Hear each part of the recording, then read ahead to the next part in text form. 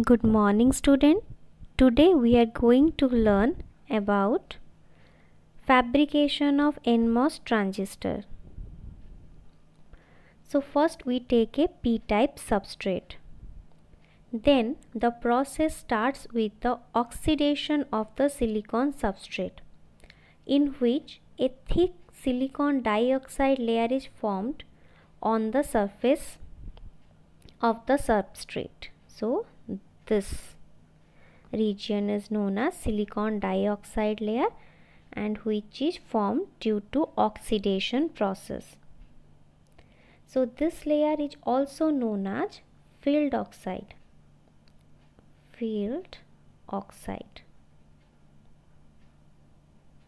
Okay.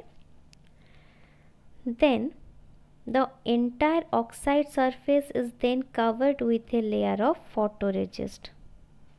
So it looks like this. The entire region is covered with another layer that is known as photoresist. So here we use a positive photoresist.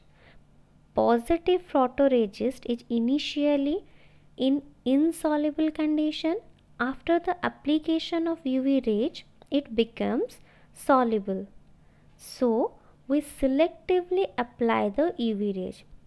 We never apply the UV rays on the entire surface. So we only apply the UV rays in the middle portion, and the other regions are covered to avoid the UV rays. These regions are covered. So it only applied in this region. So after the application of UV rays, what happened? That region photoresist becomes soluble. Then we remove that soluble photoresist using some chemicals. So after that, it looks like this. Okay. Then the uncovered SiO2 layer, means the exposed region, this region can be removed, and after that we remove the remaining photoresist layer. So first we remove this region of SiO2. So here we can see we remove this region of SiO2. Then it looks like this, means in these regions the photoresist are also present up to this step. Then we remove the remaining photoresist. So after the removal of photoresist, it looks like this. Okay. Then the surface is covered with a thin oxide layer, which will form the gate oxide of the MOS transistor. So this region is known as thin oxide that covered the entire surface of the substrate. So on the top of the thin oxide layer, a layer of polysilicon is deposited. This darker layer is known as polysilicon. Without doping, polysilicon has relatively high resistivity. The resistivity of polysilicon can be reduced by adding impurities, means by doping process, or due to addition of impurity, the resistivity of the polysilicon may decrease. So after deposition, the polysilicon layer is patterned and etched, means selectively removed. Here we can see the polysilicon is present only at the middle portion of the substrate. The other regions are selectively removed. So polysilicon form the interconnects and the MOS transistor gates. So we only left the polysilicon material in the middle portion of the device where gate will be formed. The thin gate oxide that not covered by polysilicon is also etched away, which exposes the silicon surface on which the drain and source junctions are to be formed. As we know the general structure of MOSFET, so where the source and drain regions are present, source region and drain regions are formed here. So we have to remove the thin oxide from these regions only. So after the removal it looks like this. So there is no thin oxide present in these regions.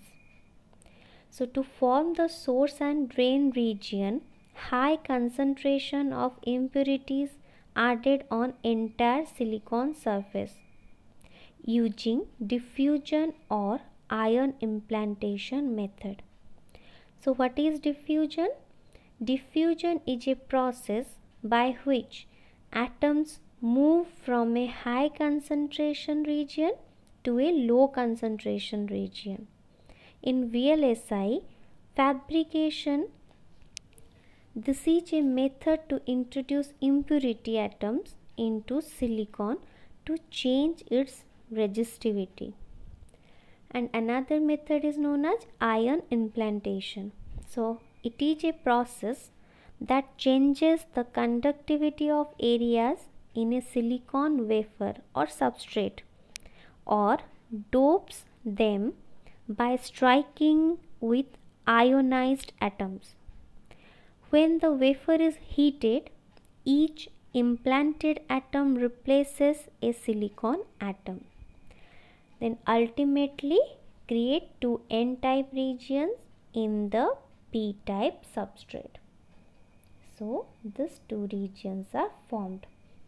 So 5N plus region, as we are discussing about fabrication of NMOS, and we know that for NMOS we take a P-type substrate, and within that P-type substrate 2N region has to formed for source and drain region.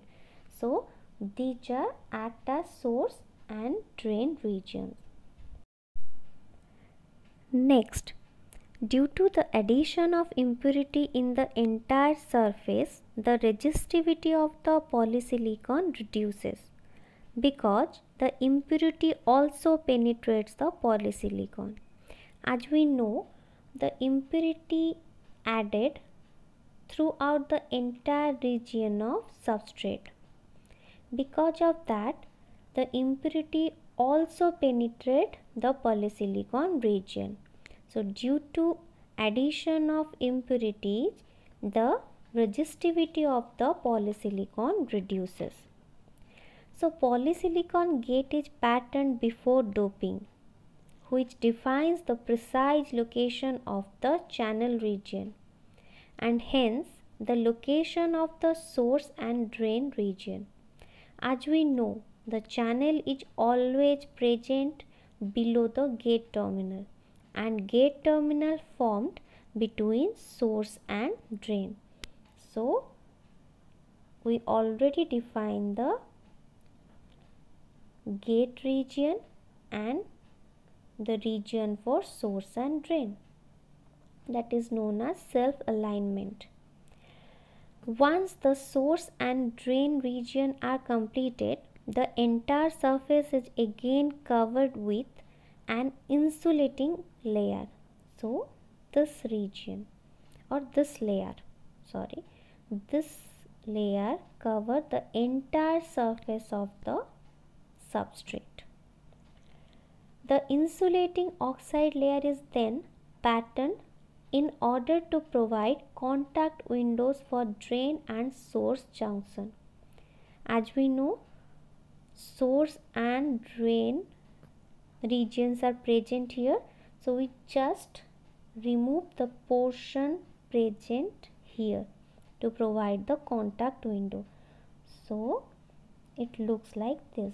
Here we can see there is no insulating oxide present just above the source and drain region. Again, the surface is covered with evaporated aluminum, which will form the interconnects. This region, this black region or black layer, we can say this black layer is the evaporated aluminum. Finally, the metal layer is patterned and etched in order to complete the interconnection of the MOS transistor on the surface. So this is all about the fabrication of NMOS. Thank you.